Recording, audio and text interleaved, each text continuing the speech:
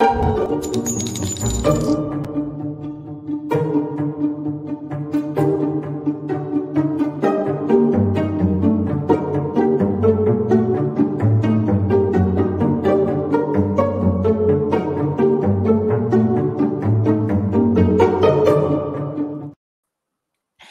everybody, and welcome to the True Crime Squad. This is Katie Weaver. I'm here with my sister, co-host, and partner in crime, Kristi Brower. Hello. Hello. Hey, everybody. Happy Monday. Yeah, it is Monday already. You sound super enthused. All I can think about is De Belvallo Court today. Yeah, me too. It's all I can think about, and here's why. Because on Thursday, basically, as they were adjourning court, they were learning that they had the results of that last DNA back from the fancy schmancy lab that it was sent out to. And then on Friday, late afternoon, they scheduled a hearing for today, for Monday. Yeah. It's at 2:30 at the Fremont County Courthouse. We are going to be there. We will live book it from our Facebook group. We are very intrigued. We're very intrigued. Yeah, because there's all kinds of hearings scheduled out between now and the beginning of the trial. This is not one of them. So something happened, something changed, something. And the fact that DNA showed up. What did that tell somebody? Right. What did that tell somebody? I will tell you our hopest of hopey hopes. And this is absolutely projection. Don't Total take this to the bank at all. Total speculation. It's our hope upon all hopes that the DNA on that tape, what it is, I should say, it is more hairs that they found on some of the duct tape that wrapped up JJ's body. Yes. And I'm going to say this. We've been saying all along that that's where the DNA would be that would crash this case. We've been saying that since they found JJ. From the very beginning, yeah. And indeed, there's DNA there that is... So the Idaho State Lab found those hairs, but they said they did not have the technology to extract any DNA from them. Yeah. The Idaho State Lab should have never been in charge of this in the first place. Unfortunately, they just don't have the tech, the time, the tried anything. To tell the judge, but there was no listening going on. Yeah, they themselves said we should not be doing this. Then they ended up doing it. So anyway, the prosecution has paid a very pretty penny to send this out to this other lab, who turned it around back to them really quickly. It's our hope beyond all hopes that that DNA is Lori's, and that's the final piece of evidence that Lori's attorneys needed to convince her to take a plea. Yep. Because, and it's possible that, they'll take the death penalty off the table. Maybe they'll take some of the charges away, like Tammy's charges. It's possible. Just possible, though. Again, we are completely predicting and projecting. We don't know. We do know that her attorneys really, really wanted her to take a deal. Yes, that's been their plan all along. They've been very clear, very open about that in court multiple times. They've said repeatedly that in death penalty cases, that if you make it clear to court, you have lost. Yep. And so it's our hope beyond all hopes that this is evidence that convinced them to convince her to take a deal, and that now we'll just be looking at the prosecution prosecuting Chad. Again, we don't know. We're just saying that this is our greatest hope. Yep. Yeah, we're pretty excited because we know something has changed in order for this hearing to happen so quickly. Yep. So we're going to keep you posted. Yep, we are. We'll let you know, but we'll see what's up. Something's up. But beyond that, we thought it would be kind of fun to do an episode today. We do these every once in a while, where instead of one main case, we just do 6 segments, 6 brief segments, and bring you 6 stories that might be stories that aren't really enough to put together a whole, main show on, but that are interesting or sometimes entertaining or, just thought-provoking enough that we wanted to bring them to you. So that's what we're going to do. So, Kristi, you are going to kick us off with a racial injustice segment. Yes.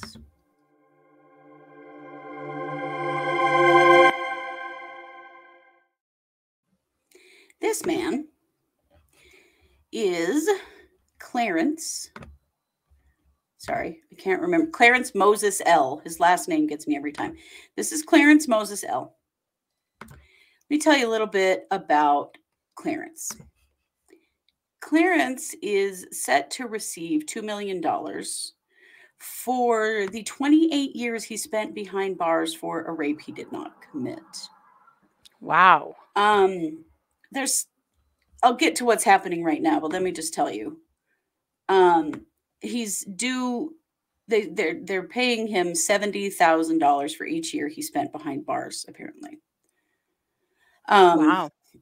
So what happened is that he was convicted in 1987 of a really serious and violent rape. The attacker in this case broke into this woman's apartment while she was sleeping. He beat her, drugged and raped her. She had like broken bones in her face, lost vision in one eye. Like it was a real bad situation.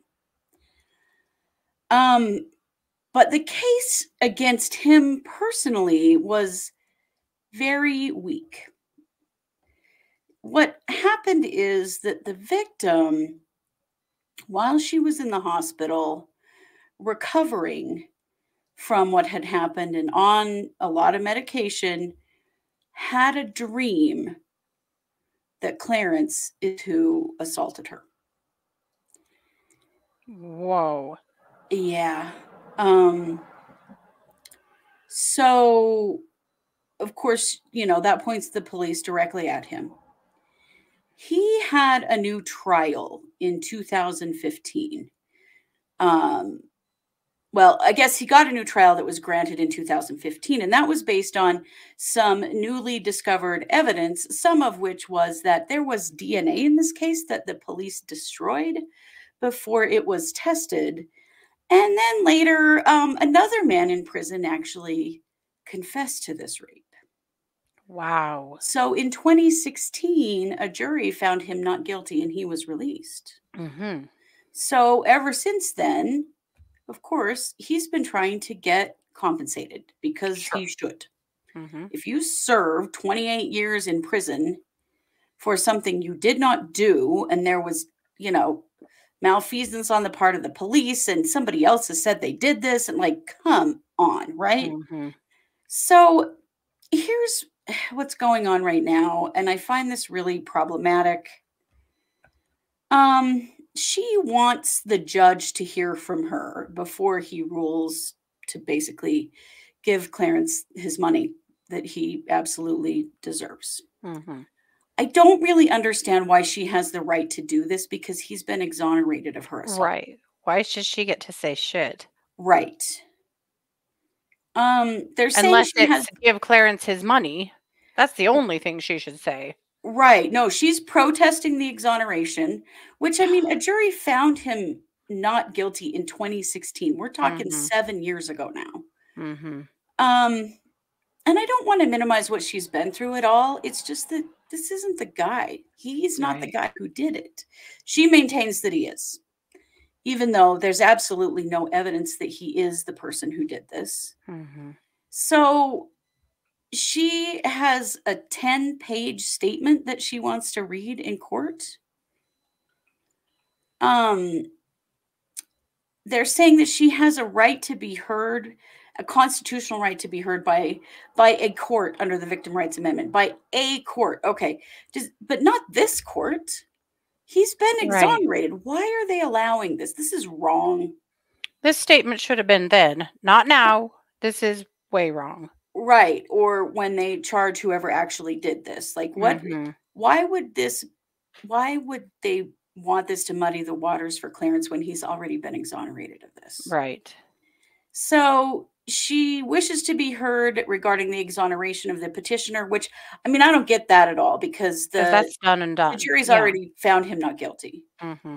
And payment to him of millions of dollars of state funds because she knows he is the person who attacked her. This bothers me a lot. Mm-hmm. He's a black man. I believe she's a white woman. Mm-hmm. This is really concerning. This case has been handled wrong from the get-go. By the system. years, more than 30 years now. Why? Why does she get to say anything at this hearing? Mm-hmm. This hearing is supposed to be about him and about what he is owed for being wrongly convicted. Yeah. No, guys, I take a look at this, see what you think. It really bothers me. Me too. Tremendously unfair to Clarence. Mm-hmm. He has been exonerated of her assault. So why her word at this court hearing has any right to be there, I don't get it. I don't get it at all. I don't either. And frankly, this dude's been through enough. He does not deserve this. And that math is wrong. 70, okay, we're going to do the math here because I'm just thinking like 2 million is not enough. For $70,000 per year for 28 years. Yeah. No, that's right. It's 2 million. 2 million. Wow, I thought it would be more than that. Okay, anyway. So yeah, I mean, she doesn't want him to get his money. She does. I don't know, man. She's wrong. He didn't do it. Someone else confessed. Right. Someone else confessed. There was tampering on the part of the police. Like, come on. I don't know. I just don't think it's not that I don't have empathy for her. Of course I do. But do I think she should get to interfere anymore in Clarence's life? No. Leave this guy alone. He didn't do it. It's tremendously sad what happened to her. Tremendously. It is. It's horrific. But let's go for the person who actually did it and leave this poor guy alone. Has he not had enough bullshit in his life already? Yep. Yep.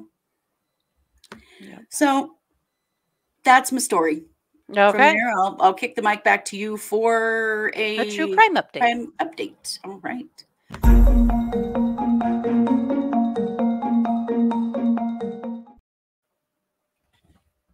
All right. By now, everybody knows Lord. tub of unflavored gelatin is. I mean, if you don't, I don't know where you've been. Right. With shredded carrots and a mayonnaise topping. Yeah. Yeah. Josh Duggar. Josh F. Duggar. Top of the FOS list, as we all know. Josh is in prison currently on some really heinous child porn charges that came from some charges that he had that he was looking at pornography, child pornography, and storing child pornography on his work computer. He had a car lot. Yeah. And he was busted and that computer was seized. He had set up this Linux partition thingy. Yeah, the Linux partition, which basically kind of splits your computer in half. Because he had been in trouble before with his wife for being on the Ashley Madison site and having affairs. He'd also been in trouble long before that for molesting his sisters. But Josh has a long history of not being able to control himself and having some pretty serious sexual impulse issues. But this was the first time he actually got, criminal charges. Criminal charges, yeah. Yeah, the first time his parents just sent him away for a while, and he had a harsh talk with a cop. Yeah. Yeah. Clearly it worked. No. Josh is a very concerning human. Yeah. All the while, his wife, Anna, has supported him. Visits him in the prison in Texas frequently. They have 7 children. 7. Anna got pregnant and had another baby after Josh was charged with this stuff. Yeah. After. Think about that. She's not taking this seriously. Neither is Josh, in my opinion. And the reason I say that is because he has not taken any responsibility at all. No. And Daddy's money just keeps paying for his lawyers, and they are appealing. So here's what's so ironic about all of this right now. A couple of weeks ago, Josh got in trouble at the prison. Why did he get in trouble? For having a contraband phone. He can't have a phone at the prison, and because his crimes are of the nature that they are, They do have internet for some inmates at that prison, but he's not one of them because his crimes are internet crimes and crimes against children. So he has no access to the internet whatsoever. Or is supposed to have no access. Yeah. But right now, or he has been for the last while because he's had a phone. So he's been placed in solitary because that's what happens at this prison when you are in trouble. Mm-hmm. So from solitary, he likely cannot have any visitors. He may have one phone call a month from what I'm researching. And the conditions are pretty crappy. Well, that's prison for you. Yeah, way to be a pedophile. I mean, he could be there weeks, 2 months. He could be there many months because he's getting charges for this, and now he's going to have to deal with that. So all that is happening right now, which makes you go, huh, Josh Duggar hasn't learned a damn thing. Right. He is just as entitled as he's ever been and still thinks that he's above the rules and above the law. So obviously everyone's asking the same question. Where did that phone come from? Who is paying for the plan? Like, who else needs to catch a charge for Josh having a phone in prison? Is it Anna? Is it somebody at the jail or at the prison? Like, how did he get a phone? Bad. Yeah.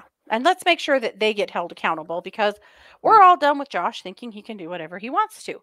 But here's what's so damn ironic about it. All the while that this is happening, his lawyers were filing for an appeal. So the guy who can't even keep his nose clean in prison, can't even follow the most basic of rules, like you can't have a phone in here. And was he looking at porn? Like, really? What was going on? I mean, there would be one reason and one reason only he would want that damn phone. And we all know what it is. Yep.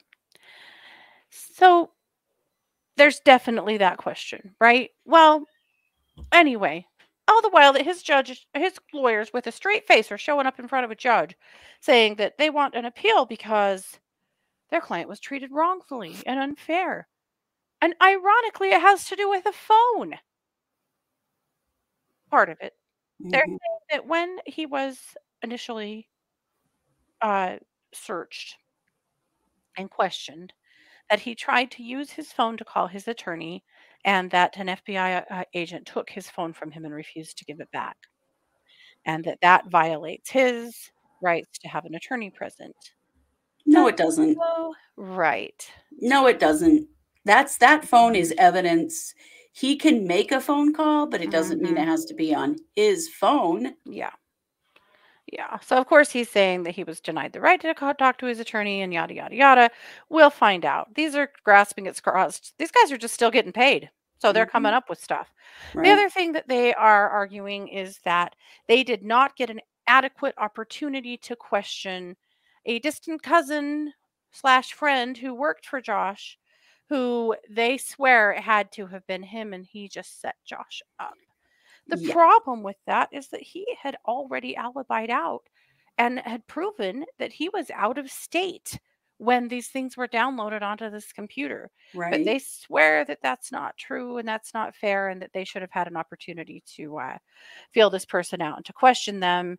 But law enforcement had already ruled him out because he wasn't even in the state at the time that these crimes were committed.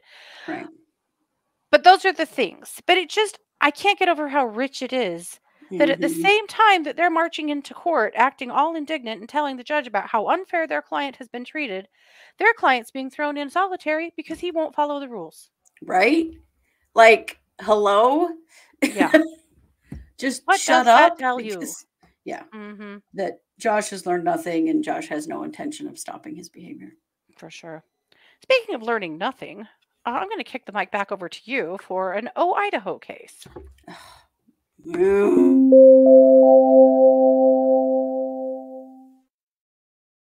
Oh, murderous Idaho. You remember this guy because we've talked about him a lot. This is Gerald Pizzuto. Gerald Pizzuto has been on death row in Idaho since the 80s. He was convicted of the murder of 3 people. He was convicted of first-degree murder and given the death penalty in the 80s. Now, there's been questions all along if Pizzuto really had the intellectual functioning to even qualify for the death penalty, because you can't execute people who are developmentally disabled. Well, I mean, you're not supposed to. Not supposed to.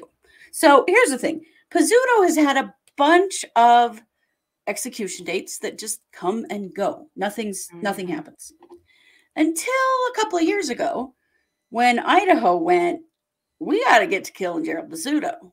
And so tried to execute him again. He went before the parole board because Gerald Pizzuto is dying. He is very sick. He's dying of cancer and a bunch of other shit that's wrong with him. Plus, there's this question of, if Idaho didn't dare execute him clear up to now, why now? And why do we need to execute someone who's dying, who's been in prison for nearly 40 years, you know? So the parole board granted him clemency, and they reduced his sentence from death penalty to life in prison. Well, I got to tell you that our sweet old governor didn't think that was good enough. No. And he said, oh, hell no. You don't get to tell him that he can't be executed. Only I can say that. Yeah. And this has gone back and forth in court, and clear to the Idaho Supreme Court. And now they finally said, yep, the governor can override the parole board, which I think is gross and disgusting that one human being can make that decision. It is wrong. It is not right. No. So last year in December, they set a new execution date. It was December 15th. Here's the problem. Idaho does not have any drugs to do an execution. And they can't even do it. All that we have here is to execute him using the drug cocktail, right? No other form of execution is legal in this state. So another execution date comes and goes, right?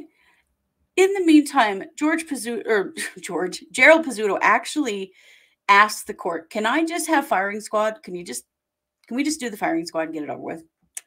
Well, no, because Idaho doesn't have firing squad in the law anymore. Part of the problem is that the lethal injection drugs that they will use will actually, because of Pizzuto's health, will actually cause him to be in a significant amount of pain during his execution, which, I don't know, cruel and unusual. Remember that law? Right. Like it or not. Amendment? Right. Yeah. According to the Constitution of these here United States, the death penalty cannot be cruel and unusual. Right.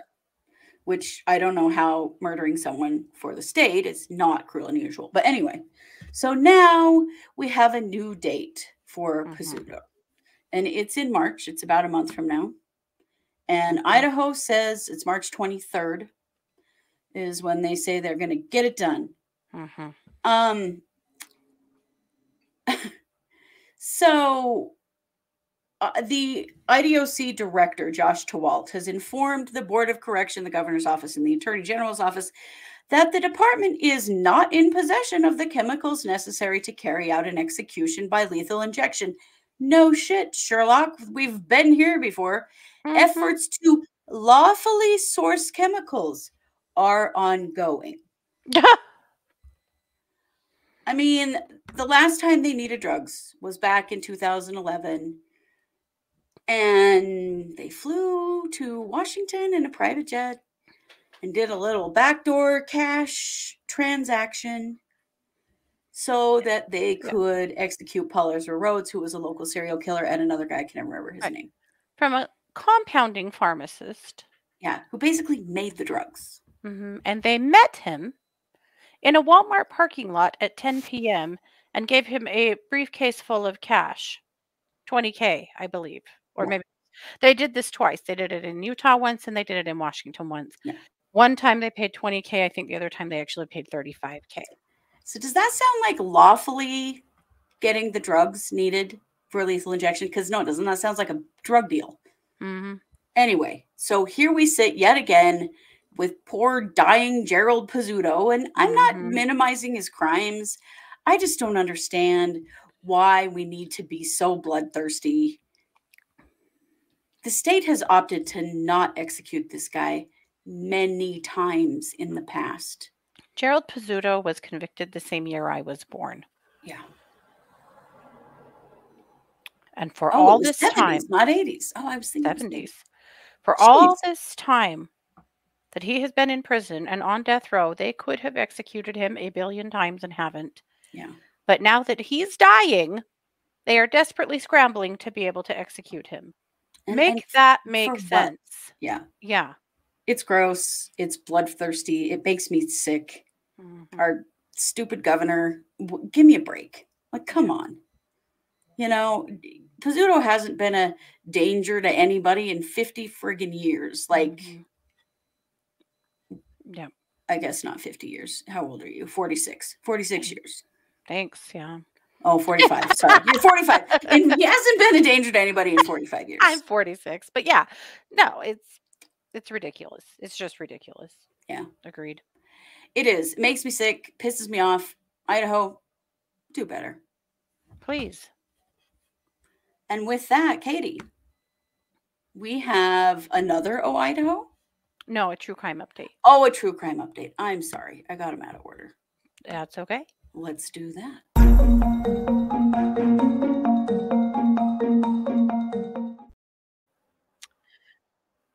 This is Jeff Titus. Jeff Titus alone, his case could make the case for true crimers like you and me. Jeff Titus has been in prison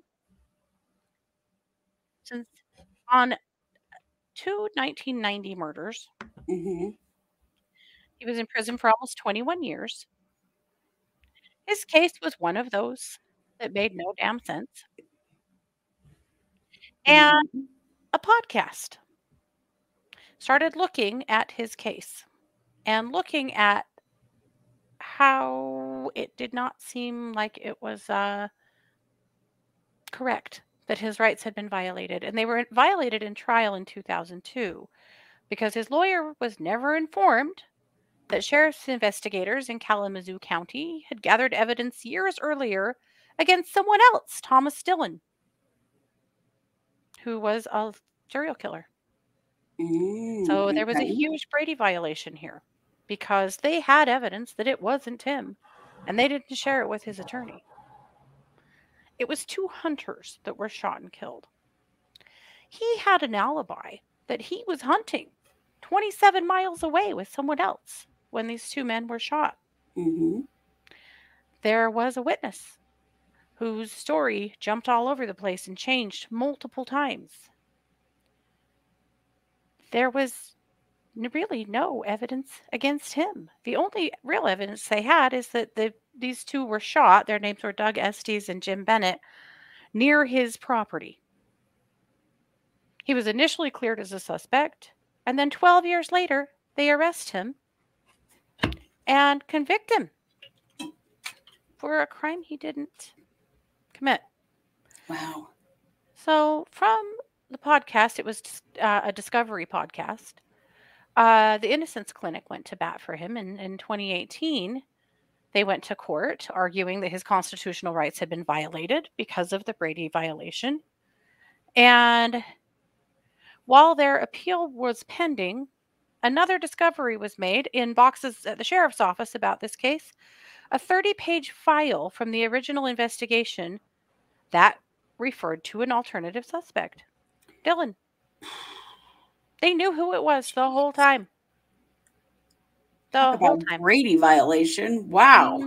That's disgusting. In the meantime, Dillon had pled guilty to killing 5 people in Ohio who were hunting and fishing or jogging from 1989 to 1992. My God. And he died in 2011. Oh. Yeah.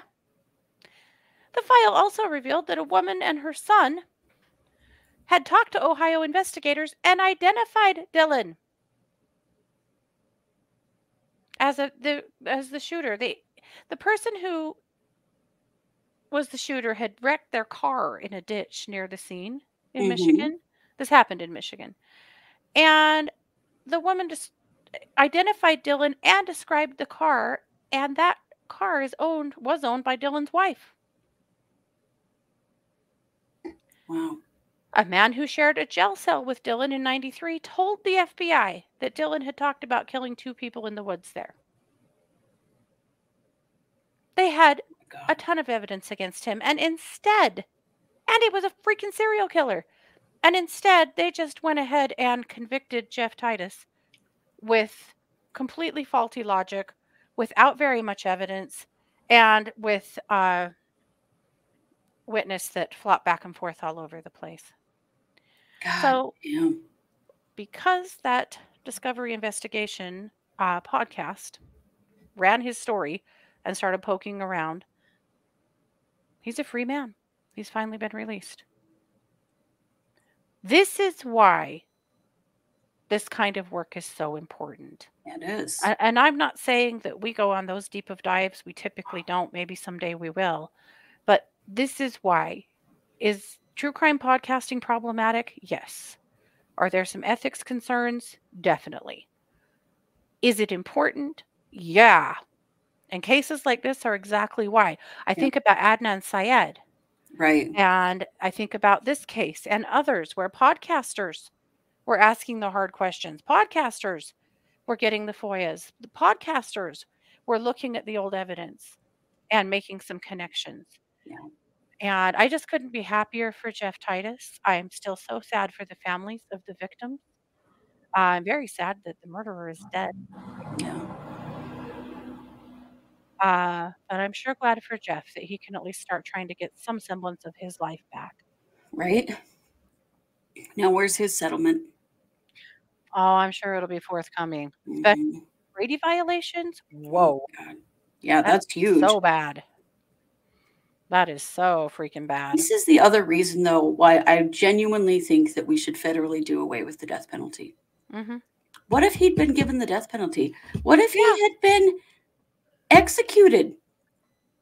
And all of this information was just sitting in some evidence room somewhere. Yeah. You can never be 100% sure unless the entire thing is on video, which we know happens now, but old cases. But back then it didn't. No, and it still doesn't in every situation. But Mm-hmm. short of that, we can never know for sure. Yeah. And we have most definitely executed innocent people in this country. Certainly. And continue to run the risk. Mm-hmm. Why? One is too many. And we're way beyond one at this point. Absolutely.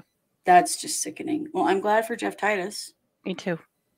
That he can be released. But, you know, putting someone in prison for that many years does unbelievable damage psychologically. Oh, yeah. Well, and for poor Jeff, I mean, does he have anything left? Right. Does he have any family? What's he going to do? He's never had the opportunity to develop a career, build a family, you know. Well, I believe he did. I mean, he's in his 70s and he went to prison 21 years ago. Well, yeah, so I he guess was he did have 50 those when he went things. to prison. But does that it's even all remain? gone at this point. Yeah, to have to start over like that. Yeah. We cannot trust our legal system. And I know that we want to feel like we can. But we cannot trust our legal system to the point of putting people to death. No. Because this kind of shit happens all the time. Mm-hmm. This is a regular occurrence. Mm-hmm. We reported on 2 just in this episode. Yep. Yeah. Yep. Drives me crazy. Really frustrating. Yep.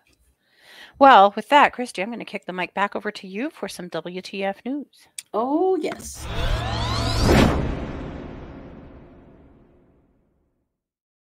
You know, I know it can be aggravating to go through a drive-thru and not get everything you ordered.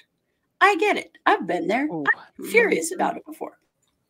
However, usually, if they just make it right for me, it's fine. I can move on, right? Not this woman. Not this woman. Mm. This happened in Georgia. This was Belinda Miller in Augusta, Georgia. She got irate at Popeyes. And I know this is pretty sacrilegious, but they forgot to give her biscuits. And I know that the Popeyes biscuits are a big deal. She was seriously pissed, and she was still pissed even after they fixed it, which I just don't get. Like, it's not like it was intentional. Right. And if you're that mad, don't go there ever again. Go Right. find a different Popeyes or go to KFC. Exactly. Well, and these restaurants are mostly manned by teenagers. They're doing the best they can, you know. Mistakes are going to happen. Yeah. So she drove away for a while, and then she came back. Mm-hmm. And she crashed her vehicle into the entrance of the restaurant. She was driving an SUV. Mm-hmm. She nearly hit an 18-year-old employee who was, standing inside there doing his job. She drove 4 feet into the building. It wasn't just hit the building. It was, I'm going to drive through this bitch, right? Mm-hmm. She got 4 feet in and then couldn't go any further because, I don't know, the building was falling down around her and her car couldn't go any further. Luckily. So, yeah, fortunately for anyone else. What was she going to do? Drive up to the counter and demand some more biscuits? I know, what's the end game here, Belinda? Really? What was it? What was it? So police showed up there about 7:45 p.m. To what they thought at the time was an accident, which definitely was not an accident. She actually had pulled out of the store and driven away. She did that, and then she drove off. Come on, lady. First of all, video, everybody just witnessed it. They know who you are because you bitched him out over the biscuits. She just drove her car home. Yep. So police show up there. She'd also called them. She had also called them and let them know she was going to be driving through their building. She did that. And then she genuinely did it, which most people would not think she would. Yeah. So police, went to her house and found that her vehicle had some pretty significant front end damage, I imagine. So she was arrested and booked into jail. She's charged with aggravated assault and first-degree criminal damage to property. Her bail was set at $4,000, which I don't think is nearly high enough because she literally could have killed people doing what she was doing.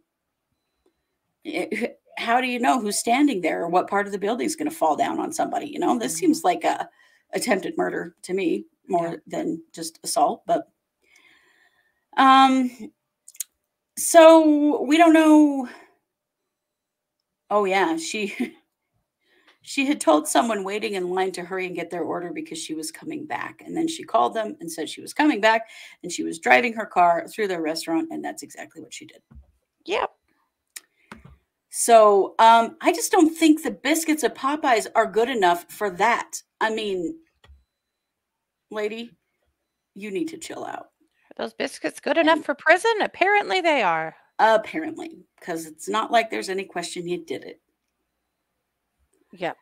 I don't even know what to say to that. Other than I'm real tired of the Karens of the world doing shit like this. What makes you think you have the right to destroy that restaurant and endanger the employees and customers like that? Yep. This is the most arrogant, ignorant crap I've heard in a long time. So, Belinda, I think you get what you deserve in this situation. Speaking of getting what you deserve, Katie, you've got a little old Idaho for us, as I recall. Indeed.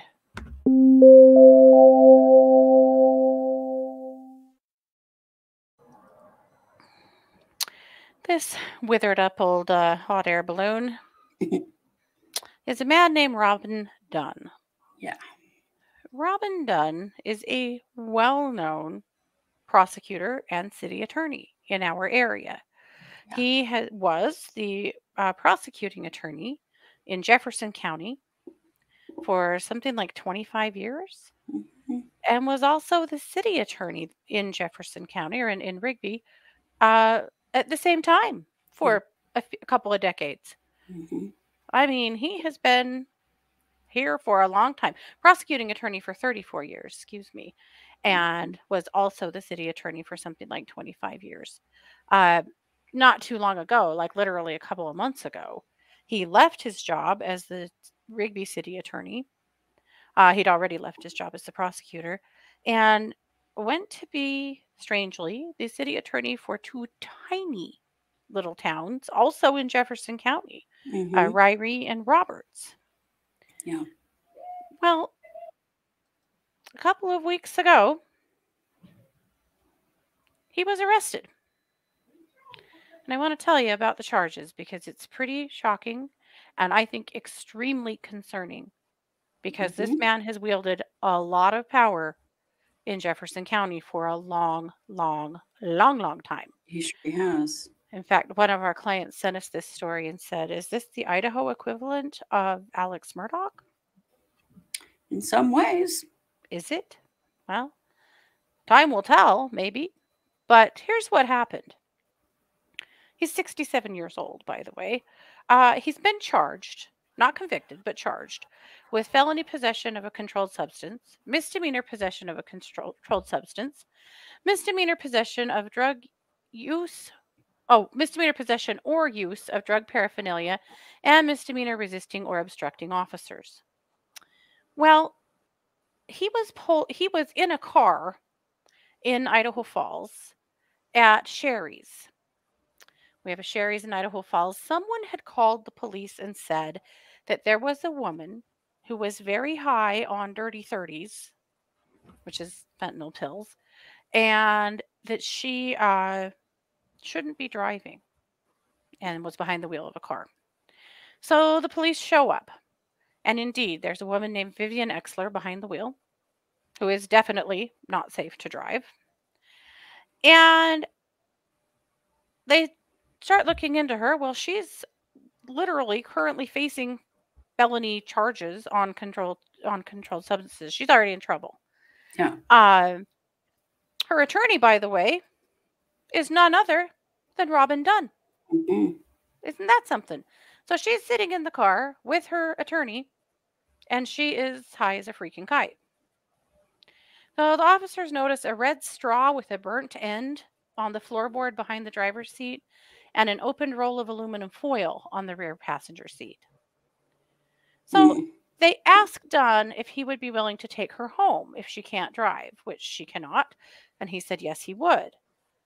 So they bring another officer with a canine to perform a free air sniff of the car, meaning that they don't have a warrant to bring the dog into the car, but the dog can walk around the car and sniff the air and see if they hit on anything. So as the canine gets to the front passenger door, Dunn opens the door. So the officer tells him to close it, and he refuses to. So the officer tries to close it, and Dunn blocks it and won't let him shut the door. Here's why it matters. This is a former prosecutor and a defense attorney, and he knows damn well that a canine cannot, during a free air sniff, cross the threshold of the car and enter any part of the car. And if they did, that would basically void the sniff. It would void the smell. So he opened the door, they believe, to try to basically to ruin that.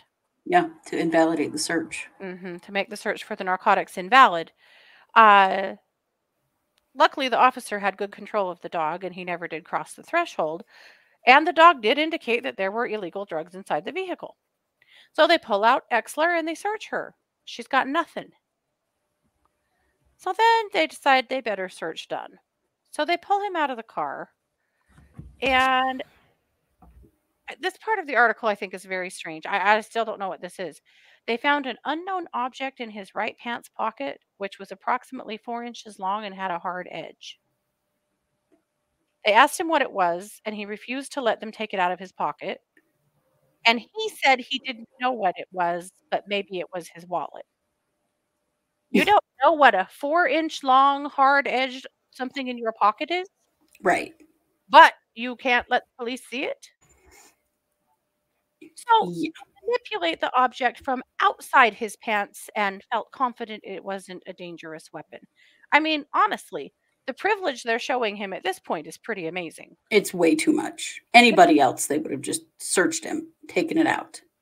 But not for Mr. Dunn. Well, in his upper shirt pocket, they find Narcan and a clear baggie that has several fentanyl pills, the dirty 30s, and some crumpled up aluminum foil in his left pants pocket. This is what I don't understand. They get all of that stuff out of his pocket, but the hard edged thing, They can't get out because he doesn't want them to see it. They're searching him with cause. what the hell does that even mean? That means the good old boys club strikes again. Mm-hmm. So they ask him if he has any more illegal items on him, and he says no. So then they make sure he realizes they're taking him to jail and he's going to be searched there. And if he's lying, then that's just going to be worse for him. So then he admits to having some illegal items in his boot. So they take his boot off, and there are 30 more dirty 30s and several other pills like Xanax and alprazolam and other stuff. So I wonder where Ms. Exeter is getting her drugs. weird. From her own attorney? Yeah. Huh. She didn't have any drugs on her. He was covered in them. Yeah.